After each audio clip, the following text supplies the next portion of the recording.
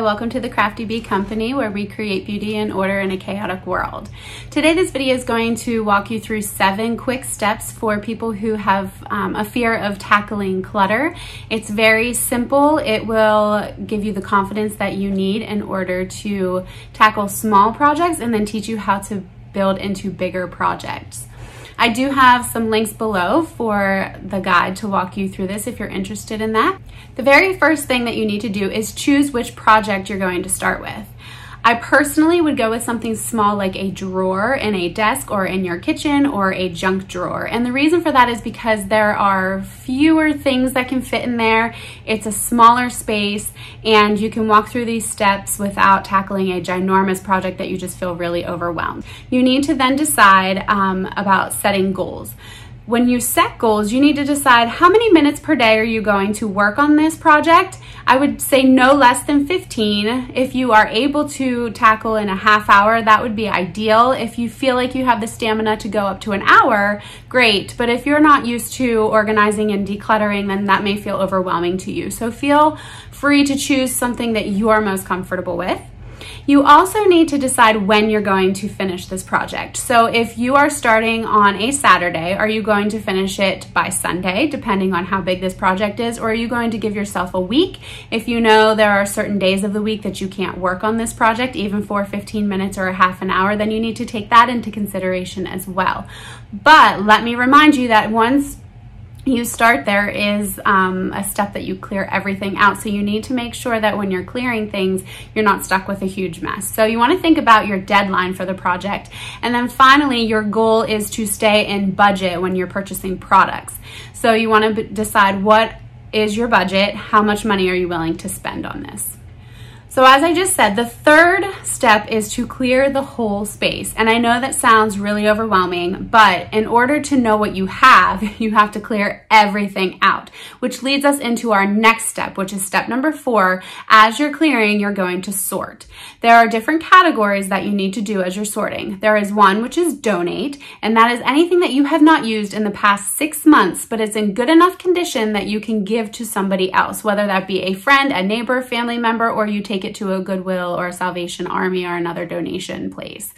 The second grouping will be relocate. And what that means is you're going to keep it. It's in good shape. You need that product, but it's not where it should be. So you need to decide where to move that, whether it be it doesn't belong in the kitchen and it belongs in the linen closet, or you had something that was in your bedroom, but you figured now belongs in the bathroom. So you need to put a relocate pile. The next group is trash. This is something that you cannot donate, something that's expired or old or broken or is too worn out that you just can't use it or give it to anybody else. And so you have to put that in the throwaway pile and get rid of that completely. The next sorting will be memorabilia. And this is for things that are worth keeping, that are true and dear to your heart, but have been living in the wrong place. And we can talk on another time about how to sort memorabilia, but you need to have a safe place that you can keep your keepsakes, and a junk drawer or a closet may not be that place. So you want to take your memorabilia and keep that safe, and we will store it in a different way. And then finally, you're going to have your keep pile, which means everything that you have cleared out. Once you get rid of all the other piles, you're then going to put those things back. And in the keep pile, you're going to make its own categories because you need to then decide what your products are. That takes us to step number 5. Once you've determined your keep pile and the categories within that, you're going to have to purchase products. So if you're doing a junk drawer, for instance, and the things that you've kept in your junk drawer, which I really suggest you don't have a junk drawer, but I know a lot of people need that and it's kind of their miscellaneous.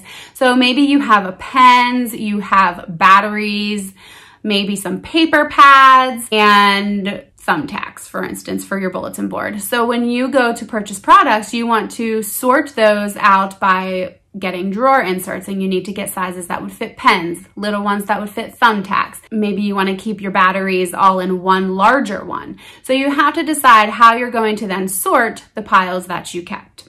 Once you get your products and you put everything back in its place, you're done. And the biggest thing that you need to do is celebrate that success. Whenever you are just starting out, it can be super overwhelming, but you need to understand that just like a marathon runner or somebody who is losing 50 pounds, they don't just wake up one day and drop all that weight, or they can't just run over 20 miles without practicing and training. That is the same thing with being productive and organizing. You have to train yourself, and the consistency creates a habit. So once you start small, you're going to celebrate that you've done something that has been a struggle for you, whether that be updating a thing that you were clearing out and maybe you found like really old notepads and you're like, you know, I'm worth this. I can go buy some really cute paper for my drawer now because I celebrate that I just completed this project. Then after you have given yourself something positive, and remember, we celebrate with positivity, not like taking yourself out and buying ice cream or something that later you'll regret. You want to treat yourself to something that is good for your mental and physical health.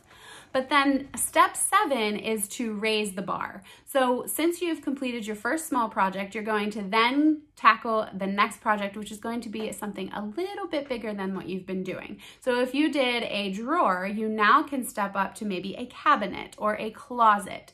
I wouldn't suggest like a walk-in closet, but maybe just under the kitchen sink or under the bathroom sink, a smaller space with more products, but then you walk through these steps again. So you start back at the top where you choose your project, you set your goals, you clear out the whole space, you categorize as you're doing that, get rid of all the things you're donating and trashing and put your memorabilia in the other place, and you put your relocate items where they belong, and then you sort within the things that you're going to keep, which leads us to products.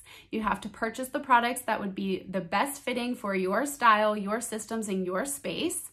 And then once you complete that, you put it all away and you celebrate that success again, and now you are time to jump into an even bigger project. So I hope that you found this to take away a little bit of anxiety when you're looking at some clutter and you're thinking, how do I tackle this? How do I get rid of this? I have no idea what I'm doing. So if you are interested, I do, as I said, have a link below for a printable that will help walk you through these. And it just gets you thinking that no matter what you're doing and it's something new, you have to set a goal, you have to reflect, and you have to move forward with what worked and what didn't work. And then you will find that you will have beauty and order in your chaotic world.